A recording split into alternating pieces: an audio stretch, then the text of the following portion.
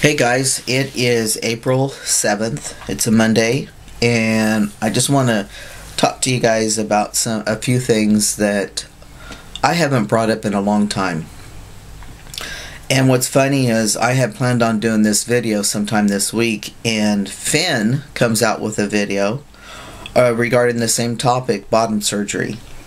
So I haven't really talked about this because I'm really a private guy, and I don't talk about my sexual intimacy and that kind of stuff.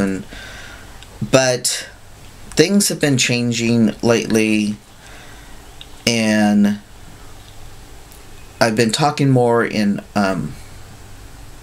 my support group and stuff, and found that I didn't find that I was more dysphoric, but the realization of descriptive dysphoria has come about in my conversations.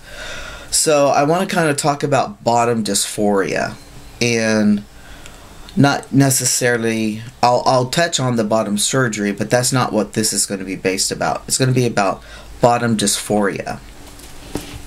And so I'll just start with as far back as I can remember. I talked in one of my earlier vids about when I was a kid. I had to be about 7 or 8 years old, and my boy cousin, who is 10 months younger than I, we were in a grape field, and there was trees, and we were climbing trees and stuff, and he had a pee, so he put it out there, and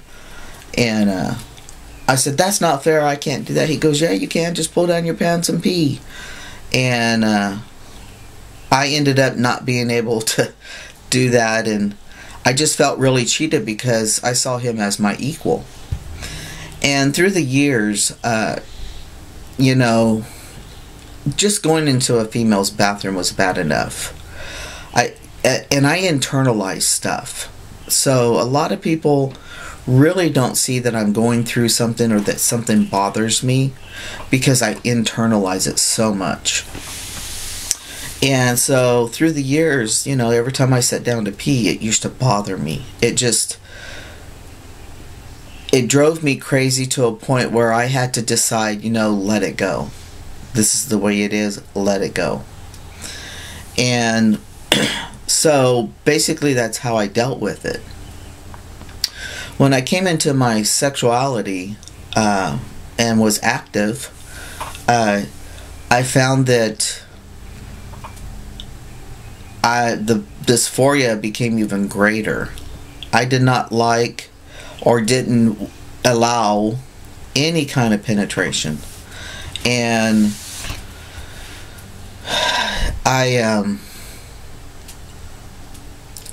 I think the few times might have happened, I was just so drunk. I was trying to be normal, and it wasn't good. It just gave me a feeling I didn't enjoy. So I do have really bad bottom dysphoria overall. Now, I don't waller in it. I don't let it take over part of my brain and my thinking process. When I go to the restroom, it's a split second that I feel that way, and then I file it. It's the only way I found to survive, because honestly, we can sit and get depressed and angry over the deck of cards that we have been dealt all of our lives, for us that feel different like this. But what good is that doing you? It's just making you look like you've got issues, and issues that, like, you're over dramatizing, or it puts you in such a depression that you can't function as a productive human being in life. So what I chose to do in my life, like I've done in many other aspects of my life, is I allowed myself to feel that way, and then I said, get over it, and I filed it. Okay, it's acknowledged. I know you feel that way, but what are you going to do about it? Nothing. So file it. And a more descriptive part of some of my dysphoria is when you sit down to pee, the sound. I never could stand the sound that I made. I wanted it to be a full stream, you know, just like the guys. And it wasn't always like that, and I couldn't stand that. And I still can't. But that's another thing that I deal with that I just file for now. And, you know, I have found in my journey while transitioning is that in the very beginning I have these ideas of how I feel and haven't really approached them in my transition yet. So I give a theory about how I think I feel. And where I'm going with this is bottom surgery. And one of the things I know that I said, and I think it was on It's a Man's World, I did that for 32 weeks, 33 weeks, something like that. Asked if which bottom surgery would we choose if we had a choice. I mean, if we could. And I think I said, you know, the phalloplasty, it hasn't been perfected. Maybe once they do, da-da-da. Well, what I have found out via other people in my support is that the doctor, on a consultation, the doctor said, the pictures on the internet do not do the physicians justice.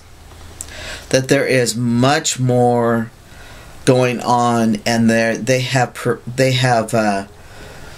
not perfected, but they have gotten so much better in their work as they, you know, keep practicing and practicing, that they've gotten this technique better and to function better and to look better and to be more minimal than what it was. You know, there's been some guys that's had up to 7 to 10 surgeries just to get one surgery right. And they're doing this basically now I think it's just one of them is, I'm not sure. But so one of my things was I would always choose the matoid because of the way the fallow had looked on the internet. Now I'm faced with saying, hey, don't decide anything until you do a consultation and get personal pictures or view of pictures from the doctor themselves on their work, up to date. And so we've been discussing that. Now let me back up a little bit about the dysphoria. I've talked about the bathroom, sitting and peeing, and there's another thing that I kind of talked about, you know, sexual wise, you know, I didn't like nor allowed penetration. So here's where I am right now. If someone wants to say, hey, right now if you could have bottom surgery, and you only got a choice for one surgery, what would it be? Honestly, if it was separate, the vaginectomy. Because although I have all the other dysphoria, that dysphoria for me is the worst. Just knowing it's there. Just knowing that that is a part of me that shouldn't be there. Now you say, hey Ethan, wait a minute. You know, your genitals don't look like guys' genitals. And you would think that that would be more important to you. Well, I don't think the penis makes a man. And there are all kinds of looking penises out there. And those, how do I say this? This is just my feelings, guys. I would rather deal with an enlarged looking clitoris than to have a vagina. That's just me. If I had to choose, the vagina would go. Hands down. Of course, in a perfect world, I'd get the phalloplasty with the vaginectomy and all that stuff combined, and it may happen. One thing that I'm working on is losing my pelvic fat and trying to lose some fat on my body and get healthier and prepare, because I have a friend who's on T 6 years and his equipment works in every which way, but has been given the opportunity to have bottom surgery, and he's going for that, the phalloplasty. Like he said, you keep growing. So you guys who are on T for under a couple years, unless you've gotten a lot of really good growth, try to hold out on it, and get some more growth if you're going the metoid. But the metoid is going to work with what you got. And with all the fat and stuff, I just don't think I got a whole lot there. So I'm going to give it a little bit longer, work on myself more, try to get healthier. I mean, I feel like I'm a pretty strong guy, but I don't have my endurance back yet. And my fatigue is still very high up on the charts. And so I'm working on those things one at a time. So that's what I think about bottom surgery, bottom dysphoria. That's how I deal with mine. It's really hard.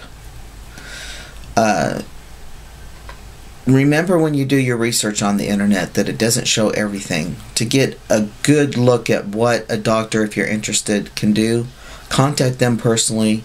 See if they can personally give you a link to see all their pictures, their updated pictures, that kind of thing, those kind of things. Make sure you write down your questions, because I know me, I forget a lot of my questions because I don't write them down. So that's something I've got to do along the way too before I initiate looking at bottom surgery. So here's my take on it: lower dysphoria, bottom surgery, and I'll be doing a video by the end of the week, first of next week, on my 2 years and 4 months on T. You guys take it one day at a time. Always try to make your journey as simple as possible. Bye.